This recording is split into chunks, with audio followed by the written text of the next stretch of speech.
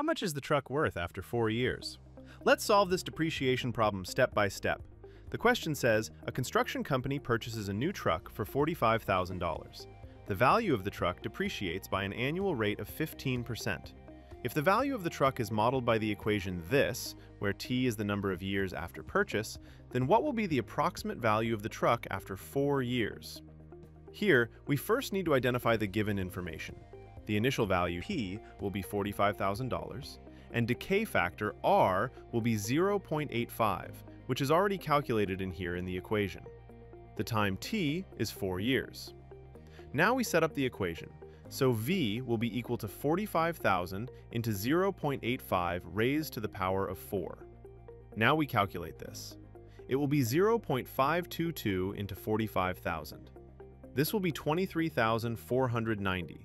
This is our answer. The correct option is B. Want more step-by-step solutions? Subscribe!